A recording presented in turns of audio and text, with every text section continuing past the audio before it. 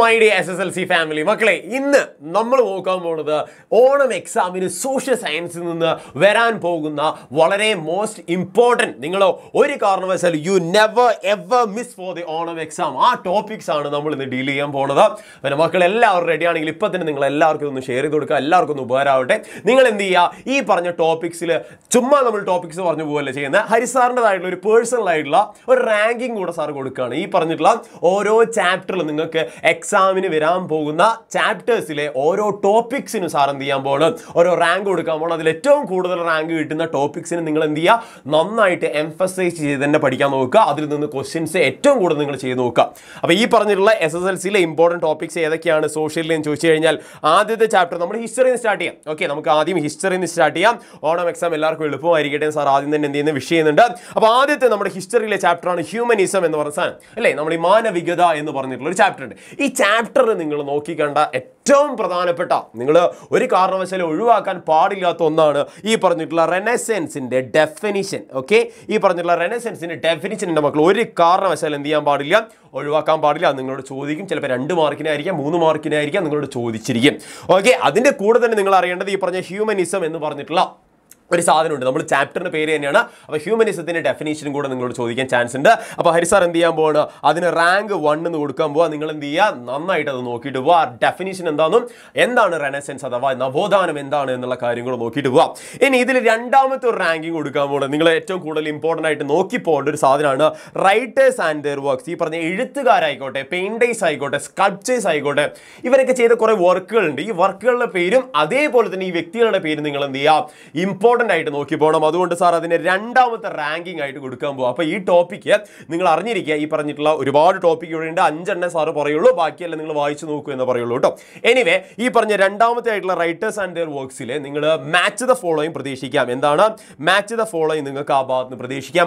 അതേപോലെ തന്നെ നിങ്ങൾ അറിയേണ്ട ഒരു കാര്യമുണ്ട്, വൺ വേർഡ്. എന്താണ് one word? Match the following പോലെ തന്നെ നിങ്ങൾ അറിയേണ്ട സംഭവമാണ് വൺ വേർഡ്. ഈ രണ്ട് സാധനങ്ങളും എവിടുന്ന് സാർ ഏറ്റവും കൂടുതൽ ഹ്യൂമനിസം ചോദിക്കാൻ ചോദിച്ചു കഴിഞ്ഞാൽ റൈറ്റേഴ്സ് ആൻഡ് ദെയർ വർക്ക്സ്. ഈ പറഞ്ഞ എഴുത്തുകാരും അവരുടെ വർക്കും, ഇപ്പൊ എഴുത്തുകാരായിക്കൊള്ളുന്നില്ല, പെയിന്റേഴ്സ് ആവാം.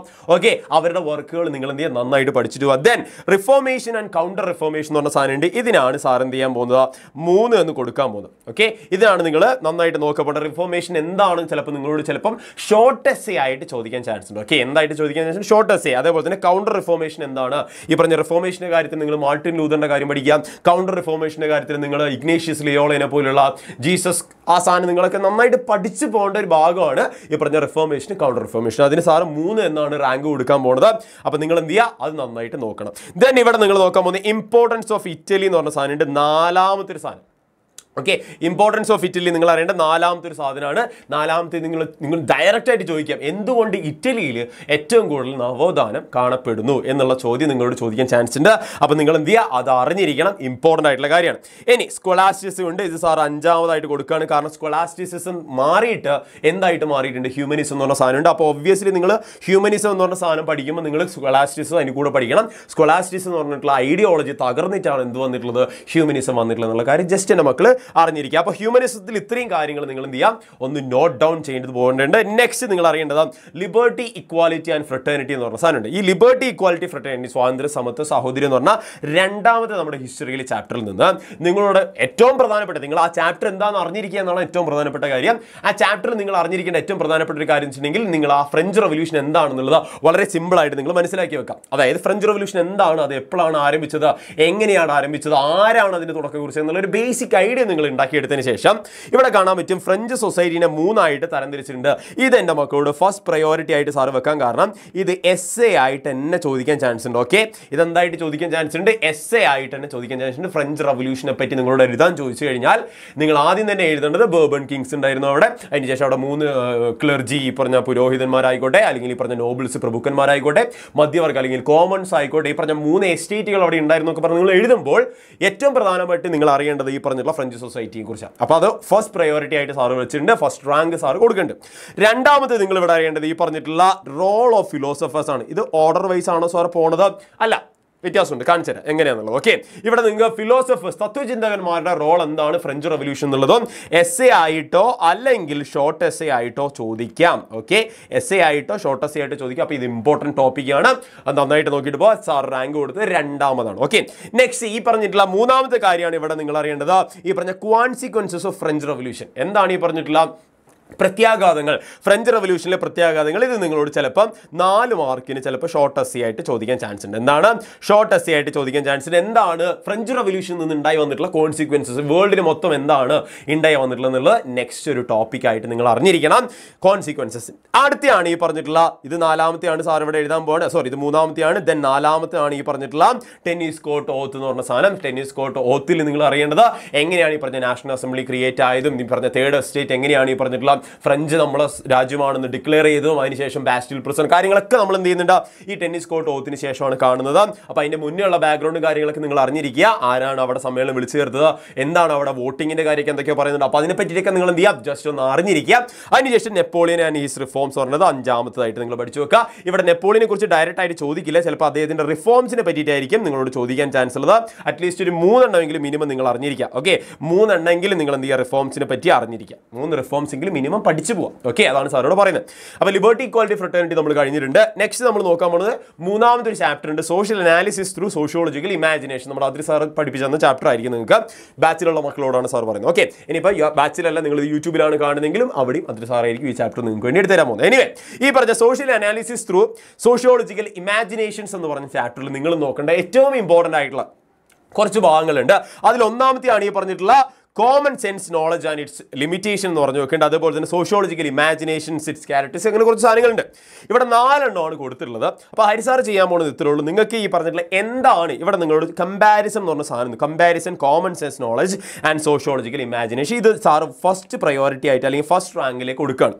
കാരണം മറ്റൊന്നുമല്ല, ഇവിടെ കമ്പാരിസൺ നിങ്ങളോട് ഡയറക്റ്റ്ലി ചോദിക്കാൻ ചിലപ്പോൾ ചാൻസ് ഉണ്ട്. എന്താണ് ഇതിൻ്റെ വ്യത്യാസം, സോഷ്യോളജിക്കൽ ഇമാജിനേഷൻ്റെയും കോമൺ സെൻസ് നോളജിൻ്റെ വ്യത്യാസങ്ങൾ എന്തൊക്കെയാണെന്നുള്ളത് ഡയറക്റ്റ് ആയിട്ട് ചോദിക്കാൻ ചാൻസ് ഉണ്ട്. അതുകൊണ്ട് സാർ അതിനെ 1 ആയിട്ട് റാങ്ക് ചെയ്യാൻ പോകുന്നത്. 2ാമത്തെ റാങ്ക് ചെയ്യാൻ പോകുന്നത് കോമൺ സെൻസ് നോളജ് എന്താണ്, അതിൻ്റെ ലിമിറ്റേഷൻ എന്താണെന്നുള്ളത് നിങ്ങളോട് ചോദിക്കാൻ ചാൻസ് ഉണ്ട്. അപ്പോൾ 2ാമതായിട്ട് സാർ എന്ത് ചെയ്യാൻ പോകണം, അതിനെ റാങ്ക് ചെയ്യാൻ പോകണം. അപ്പോൾ ഇത് രണ്ടും നിങ്ങൾ എന്ത് ചെയ്യുക, അറിഞ്ഞിരിക്കുക. ദെൻ ഈ പറഞ്ഞിട്ടുള്ള അതിൻ്റെ ക്യാരക്ടറിസ്റ്റിക്സ് 3ാമതായിട്ട്, അതിനുശേഷം ഇവിടെ ഈ പറഞ്ഞിട്ടുള്ള what is social analysis 4ാമതായിട്ടും sir എന്ത് ചെയ്യാൻ പോകുന്നത്. ഇത് ചിലപ്പോൾ 2 മാർക്കിനൊക്കെ ചോദിക്കാൻ ചാൻസ് ഉണ്ട്. എന്താണ് സോഷ്യൽ അനാലിസിസ് പോലുള്ള കാര്യങ്ങളൊക്കെ 2 മാർക്കിന് ചോദിക്കാൻ ചാൻസ് ഉള്ള ഒരു സാധനമാണ്. ഈ ക്യാരക്ടറിസ്റ്റിക്സും ഇമ്പോർട്ടൻ്റ് ആണ്, എന്താണെന്ന് അറിഞ്ഞിരിക്കുക, ചോദിക്കാൻ ചാൻസ് ഉണ്ട്. ഓക്കെ, ഷോർട്ട് എസ്സേ ആയിട്ടോ അതുപോലെ ഈ പറഞ്ഞ 3 മാർക്കിനൊക്കെ ക്വസ്റ്റ്യൻ ആയിട്ട് ചോദിക്കാൻ ചാൻസ് ഉള്ള ഒരു സാധനമാണ് ഈ പറഞ്ഞതല്ലേ.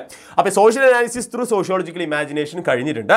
ഇനി നമ്മൾ നോക്കാൻ പോകുന്നത് വെരി ഇമ്പോർട്ടൻ്റ് ആയിട്ടുള്ള നമ്മുടെ 2ാമത്തെ ഒരു സാധനമുണ്ട്, ജോഗ്രഫി. ഓക്കെ, ഹിസ്റ്ററി നമ്മൾ കംപ്ലീറ്റ് ആക്കി. ഇനി ജോഗ്രഫിയിൽ ഏതൊക്കെയാണ് സാർ ചോദിച്ചു കഴിഞ്ഞാൽ, ജോഗ്രഫിയിൽ ആദ്യത്തെ ചാപ്റ്റർ വെതർ ആൻഡ് ക്ലൈമറ്റ് ആണ്.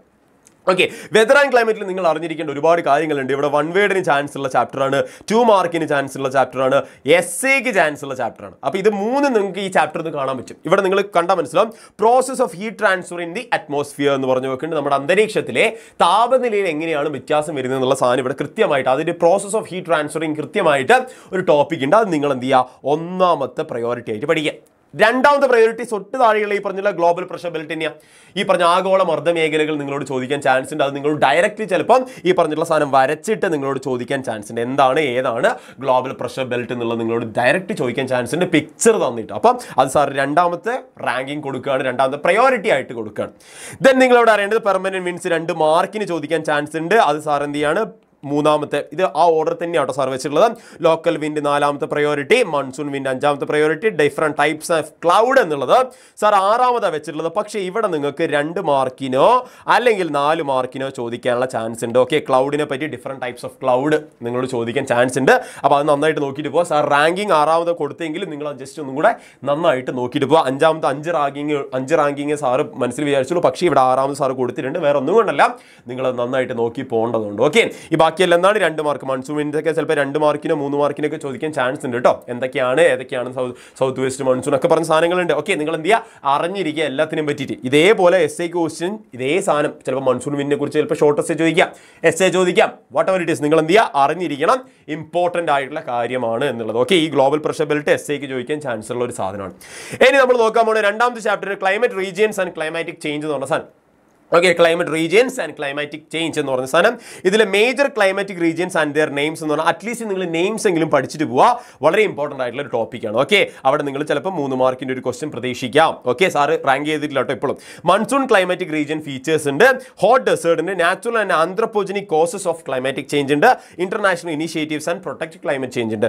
ഈ സാധനം നിങ്ങൾ അറിഞ്ഞിരിക്കാൻ മക്കളെ. Natural and ആന്ത്രപ്പോജനിക് causes of climate change എന്ത് ചെയ്യുക, നന്നായിട്ട് നോക്കിയിട്ട് പോകുക. അത് ഫസ്റ്റ് റാങ്കിൽ സാർ കൊടുക്കുന്നുണ്ട്. ചിലപ്പോൾ നിങ്ങൾ ഡയറക്റ്റ് ചോദിക്കാൻ എന്താണ് കോസസ്, ഈ പറഞ്ഞ ആന്ത്രപ്പോജനിക് ആയിക്കോട്ടെ നാച്ചുറൽ ആയിട്ടുള്ള കോസസ് എന്താണ് ക്ലൈമാറ്റിക് ചേഞ്ച് എന്നുള്ളത് നിങ്ങളോട് ഡയറക്റ്റ് ചോദിക്കാൻ ചാൻസ് ഉണ്ട്. അപ്പോൾ സാർ എന്ത് ചെയ്യുന്നുണ്ട്, ഫസ്റ്റ് പ്രയോറിറ്റി ആയിട്ട് 1 നമ്പർ തന്നെ കൊടുക്കുകയാണ് ഈ പറഞ്ഞിട്ടുള്ള സാധനത്തിന്. ഓക്കെ, നെക്സ്റ്റ് നിങ്ങൾ അറിയേണ്ട മൺസൂൺ ക്ലൈമറ്റും റീജിയൻസിന് അത് 2ാമത് സാർ പ്രയോറിറ്റി കൊടുക്കുകയാണ്. 3ാമത് പ്രയോറിറ്റി പറഞ്ഞ major climatic regions and their നെയിംസിന് കൊടുക്കുകയാണ്. ദെൻ ഈ പറഞ്ഞിട്ടുള്ള 5ാമത്തെ സാധനമാണ് 4ാമത്തെ സാധനമാണ് ഈ പറഞ്ഞ hot desert, then international initiatives to protect climate change. ഇത് 5ാമത്തെ പ്രയോറിറ്റി കൊടുക്കുകയാണ്. ഇതിൽ നിന്ന് നിങ്ങൾക്ക് ചിലപ്പോൾ 1 വേർഡ് ചോദിക്കാൻ ചാൻസ് ഉണ്ട്. ഓക്കെ, ഈ പറഞ്ഞിട്ടുള്ള ഏതൊക്കെയാണ് ഇനിഷ്യേറ്റീവ്സ് എന്നുള്ളത് 1 വേർഡ് ചോദിക്കാൻ ചാൻസ് ഉണ്ട്, അല്ലെങ്കിൽ മാച്ച് ദ ഫോളോയിങ് ചോദിക്കാൻ ചാൻസ് ഉണ്ട് എന്നുള്ള കാര്യം നിങ്ങൾ ജസ്റ്റ് മനസ്സിലാക്കി വെച്ചാൽ മതി. ദെൻ നിങ്ങൾ അറിയേണ്ട നെക്സ്റ്റ് ഇമ്പോർട്ടന്റ് ആൻഡ് അവസാനത്തെ ഒരു ചാപ്റ്ററാണ് നമ്മുടെ ജോഗ്രഫിയിലെ കൺസ്യൂമർ റൈറ്റ്സ് ആൻഡ് പ്രൊട്ടക്ഷൻ. നിങ്ങൾക്ക് അറിയാലോ ജോഗ്രഫിയിൽ 1, 2, 3ാമത്തെ ചാപ്റ്റർ ഇല്ല. ദെൻ നമ്മൾ സ്കിപ്പ് ചെയ്ത് അടുത്ത ചാപ്റ്റർ ആണെന്നുള്ളത് എല്ലാവർക്കും അറിയാവുന്നതാണ് സാറിന് വിശ്വാസം. എനിവേ, ഓണം എക്സാമിന് നിങ്ങൾക്കുള്ളത് കൺസ്യൂമർ റൈറ്റ്സ് ആൻഡ് പ്രൊട്ടക്ഷൻ എന്ന് പറഞ്ഞ ചാപ്റ്റർ ആണ്. ദെൻ ഇവിടെ നിങ്ങൾ നോക്കുകയാണെങ്കിൽ ഇവിടുന്ന് വാരിക്കോരി നിങ്ങൾക്ക് 2 മാർക്കിന് ചോദിക്കാൻ ചാൻസ് ഉള്ള ക്വസ്റ്റ്യൻസ് ഇഷ്ടമാതിരി വരാൻ ചാൻസ് ഉണ്ട്. ഓക്കെ, അപ്പോൾ നിങ്ങൾ അറിഞ്ഞിരിക്കുക എന്താണ് യൂട്ടിലിറ്റി എന്ന് പറഞ്ഞ സാധനം എന്ന് ജസ്റ്റ് നിങ്ങൾ അറിഞ്ഞിരിക്കുക. ഫസ്റ്റ് ടോപ്പിക്കാണ് ഇതിൽ. അതുപോലെ തന്നെ ടോട്ടൽ ആൻഡ് മാർജിനൽ യൂട്ടിലിറ്റി പഠിക്കുമ്പോൾ തന്നെ നിങ്ങൾ ഈ സാധനം കൂടെ പഠിച്ചു വെച്ചോ. ഈ പറഞ്ഞിട്ടുള്ള ടോട്ടൽ ആൻഡ് മാർജിനൽ യൂട്ടിലിറ്റി എന്താണെന്നുള്ളത് പഠിച്ചു വെച്ചോളൂ. വളരെ വളരെ വളരെ ഇമ്പോർട്ടൻ്റ് ആയിട്ടുള്ള സാധനമാണ്. ദെൻ പോയിന്റ്സ് ടു റിമെമ്പർ എന്താണ്, ഈ പറഞ്ഞൊരു സാധനം നമ്മൾ വാങ്ങിക്കുമ്പോൾ ബൈയിങ് ഗുഡ്സ് ആൻഡ് സർവീസസ് വാങ്ങിക്കുമ്പോൾ എന്തൊക്കെ കാര്യങ്ങളാണ് നമ്മൾ അതിൽ നിന്ന് ശ്രദ്ധിക്കേണ്ടത് എന്നുള്ളത്. നെക്സ്റ്റ് കൺസ്യൂമർ പ്രൊട്ടക്ഷൻ മൂവ്മെന്റ് ഉണ്ട്, അതിൻ്റെ ഒബ്ജക്റ്റീവ് ഇത് സാറ് 1 പ്രയോറിറ്റി ആയിട്ട് കൊടുക്കുകയാണ്. ഓക്കെ, ഈ 1 പ്രയോറിറ്റി ആയിട്ട് കൊടുക്കുന്ന മാർക്കല്ല കേട്ടോ, പ്രയോറിറ്റി ആണ്, നിങ്ങൾ അറിഞ്ഞിരിക്കണം. 1 മാർക്കല്ല, പ്രയോറിറ്റി. ഓക്കെ, അപ്പോൾ നിങ്ങൾ ജസ്റ്റ് അറിഞ്ഞിരിക്കണം. ഇതാണ് ആദ്യം തന്നെ നിങ്ങൾ ഈ ചാപ്റ്ററിൽ നോക്കേണ്ട കാര്യം. ഒബ്ജക്റ്റീവ്സ് എന്തിൻ്റെ, കൺസ്യൂമർ പ്രൊട്ടക്ഷൻ മൂവ്മെന്റ്. ഓക്കെ, ഉപഭോക്തൃ സംരക്ഷണത്തിന്റെ ഒബ്ജക്റ്റീവ്സ് എന്തൊക്കെയാണ് എന്നുള്ളതാണ് ആദ്യം നിങ്ങൾ നോക്കേണ്ടത്.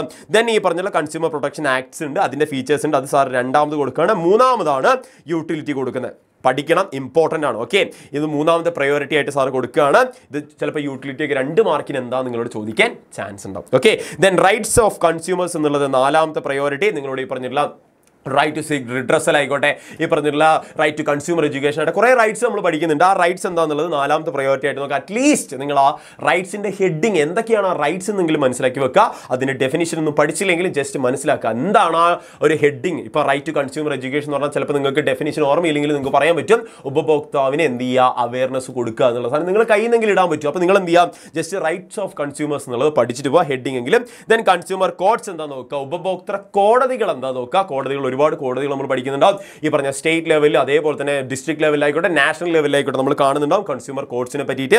ദെൻ ടൈപ്സ് ഓഫ് ഫ്രോഡ് ഉണ്ട്, ഓൺലൈൻ ഫ്രോഡ് ഉണ്ട്, അല്ലെങ്കിൽ ഹെൽത്ത് ഫ്രോഡ് ഉണ്ട്. കുറച്ച് ലാസ്റ്റ് ടോപ്പിക്സ് ആണ് ഇതൊക്കെ. ഇത് സാറ് 5ാമത്തെ പ്രയോറിറ്റി ആയിട്ട് കൊടുക്കുകയാണ്. ഈ പറഞ്ഞ റൈറ്റ്സ് ഓഫ് കൺസ്യൂമേഴ്സ് നോക്കിയേ, 1 ഈ പറഞ്ഞിട്ടുള്ള ഒബ്ജക്റ്റീവ്സ് ആണ്, 2 എന്ന് പറയുന്നത് അതിൻ്റെ ഫീച്ചേഴ്സ് ആണ് കൺസ്യൂമർ പ്രൊട്ടക്ഷൻ ആക്ടിൻ്റെ, 3 എന്ന് പറയുന്നത് യൂട്ടിലിറ്റിയും ടോട്ടൽ മാർജിനൽ യൂട്ടിലിറ്റി ഒരുമിച്ചാണ്. ദെൻ നിങ്ങൾ അറിയേണ്ട കാര്യം വെച്ചിട്ടുണ്ടെങ്കിൽ ഈ പറഞ്ഞ ഇത് അവസാനത്താണ് points to remember buying goods. ഇത് ലാസ്റ്റ് പ്രയോറിറ്റി ആയിട്ട് സാർ കൊടുക്കുകയാണ് 6ാമത്തെ. ഓക്കെ, ഈ പറഞ്ഞിട്ടുള്ള types of goods and services ഏതൊക്കെയാണെന്നുള്ളത് ചിലപ്പോൾ മാച്ച് ദ ഫോളോയിങ്, ഈ സാധനം മാച്ച് ദ ഫോളോയിങ് ആയിട്ട് ചോദിക്കാൻ ചാൻസ് ഉണ്ട്. അപ്പോൾ എന്താണെന്ന് അറിഞ്ഞിരിക്കുക, ഏതൊക്കെയാണ് ഈ പറഞ്ഞിട്ടുള്ള സാധനങ്ങൾ എന്നുള്ളത് ജസ്റ്റ് അറിഞ്ഞിരിക്കുക. ദെൻ ഈ പറഞ്ഞിട്ടുള്ള rights of consumers 4 consumer codes. Okay, ഇത് സാർ റാങ്ക് ചെയ്യുന്നില്ല, ഇത്രയും ചെയ്തിട്ടുള്ളൂ, ബാക്കി കാര്യങ്ങൾ നിങ്ങൾ ജസ്റ്റ് വായിച്ചു നോക്കുക. അപ്പോൾ ഇത്രയും ടോപ്പിക്സ് ആണ് ഇതിൽ നിന്ന് വരാൻ ചാൻസ് ഉള്ളതെന്ന് മാത്രം എൻ്റെ മക്കൾ എന്ത് ചെയ്യാം, അറിഞ്ഞിരുന്നാൽ മതി. ഓക്കെ, റെഡി, സെറ്റ് ആണ്. അപ്പോൾ അത്രയും കാര്യങ്ങൾ പറഞ്ഞുകൊണ്ട് സാറ് പോവാണ്. അപ്പോൾ ഓൾ ദ വെരി ബെസ്റ്റ് മക്കളെ. നിങ്ങൾ എന്ത് ചെയ്യാം, ഓണം എക്സാമിന് ഒരു കാരണവശാലും ഈ ചാപ്റ്ററിന് ഇപ്പം നിങ്ങൾ ചിന്തിക്കും സാർ ഇതെല്ലാ ടോപ്പിക്കും ഉണ്ടല്ലോ, ഇല്ല, കുറേ സ്കിപ്പാണ്. ഇത് നിങ്ങൾക്ക് ഏറ്റവും ഇമ്പോർട്ടൻ്റ് ആയിട്ട് മാത്രം വരുന്ന ടോപ്പിക്സ് മാത്രമേ സാറോട് വെച്ചിട്ടുള്ളൂ. അപ്പോൾ ഏതൊക്കെ ക്വസ്റ്റ്യൻസ് എവിടെ നിന്നൊക്കെ വരും എന്നുള്ളതും കൂടെ സാറ് പറഞ്ഞു തന്നിട്ടുണ്ട്. അപ്പോൾ നിങ്ങൾ എന്ത് ചെയ്യുക, നന്നായിട്ട് നോക്കുക, ഈ ടോപ്പിക്സ് ഒക്കെ നല്ല അടിപൊളിയായിട്ട് പഠിച്ചിട്ട് അറ്റ്ലീസ്റ്റ് വായിച്ചിട്ടെങ്കിലും നിങ്ങൾ ഓണം എക്സാമിന് പോകാൻ പാടുള്ളൂ. So you never ever miss for the Onam exam topics ആണിത്. Okay, ready? അപ്പോൾ നന്നായിട്ട് പഠിക്കുക. Happy learning. നമുക്ക് ഇനിയും ഒരുപാട് വീഡിയോസ് ആയിട്ട് നിങ്ങൾക്ക് എളുപ്പമുള്ള, നിങ്ങൾക്ക് കിട്ടും എന്നുള്ള സാധനം ഓക്കെ ഉറപ്പിക്കാൻ വേണ്ടി സാർ ഇനി വരുന്നതായിരിക്കും. Bye bye, happy learning.